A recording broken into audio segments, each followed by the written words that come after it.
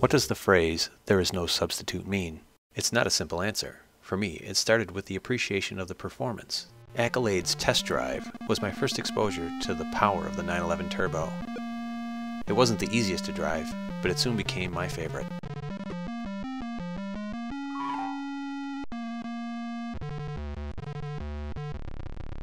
Little did I know that fiction would someday turn into reality, but I'm getting ahead of myself.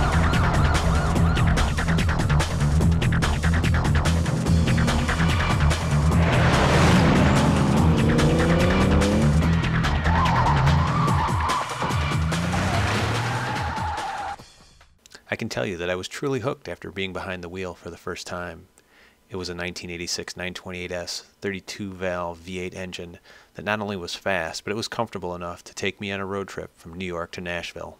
It was with the 928 that I joined the Niagara Region Porsche Club in 1990 and have been a member since. The club is an integral part of the Porsche experience.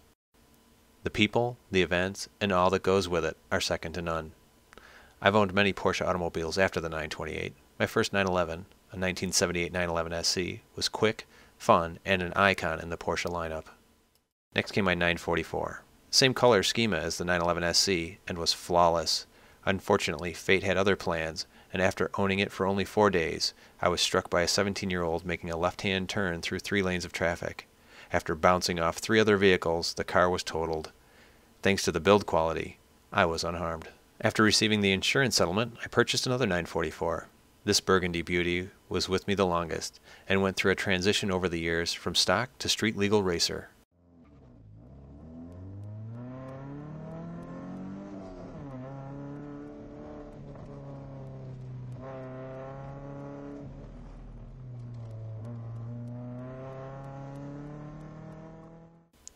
It was with this car that I got my first taste of the DE events, or driver ed events, that the club hosts.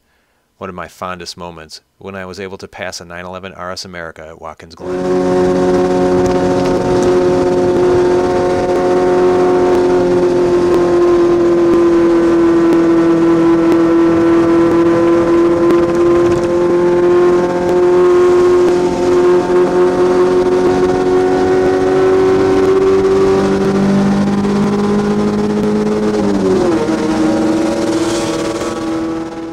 Still get chills watching that footage.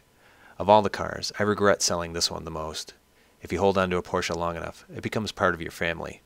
Or at least it does for me. I purchased a 911 SC Targa after seeing an ad in the paper that was just too good to pass up, so I ended up owning both the 944 and a 911 SC for a time.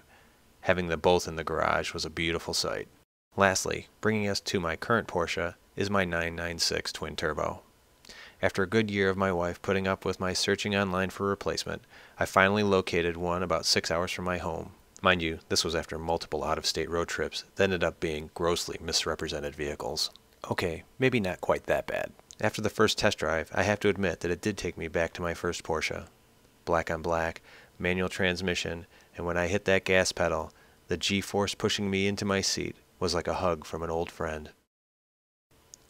There are not many cars that you can drive to work, pick up the kids from school, and yes, all of my cars actually had 4 seats, autocross, take to the track, get groceries, get nods and thumbs up just about everywhere you go, have a supportive club that actually provides value to its members, and with all that is safe and reliable. It's not just the car, and the great combination of performance, safety, and pure driving experience it brings.